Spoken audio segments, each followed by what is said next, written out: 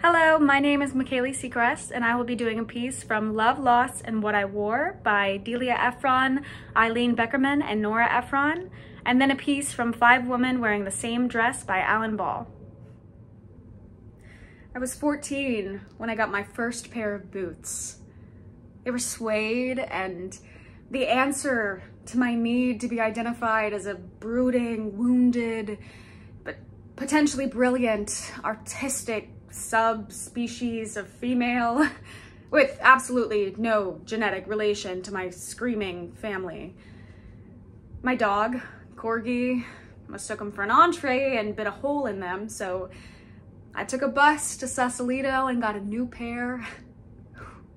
They were olive green leather and came up, right above the knees.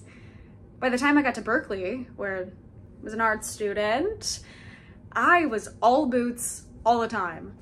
My freshman year, I had 2 pairs. This one like golden brown and the other this deeper brown.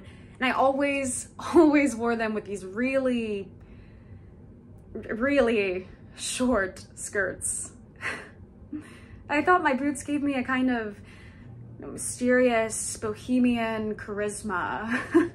Tender but tough, rugged but sensuous, poetic but unself-conscious, like Joni Mitchell. It's a really happy time in my life.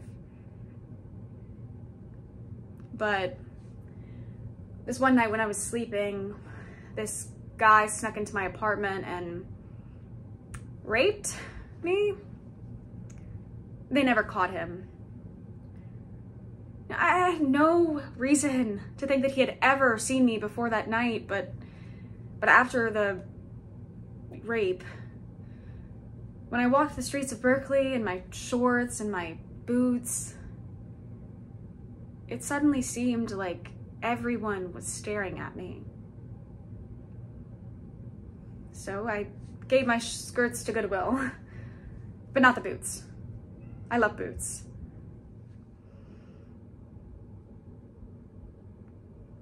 Psst. Have you noticed how calm she is today? How serene?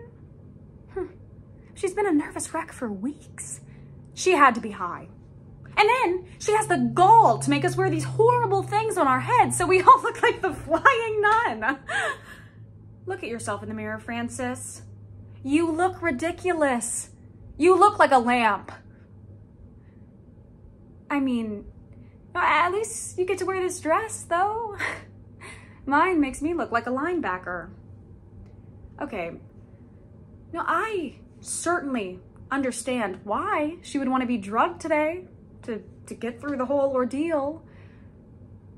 And then there was that stuff about obedience. And everybody was so serious. And I was like, Tracy? Obey Scott? She already runs that poor boy's life. What a joke. Tracy, the blushing bride. Excuse me a second while I barf.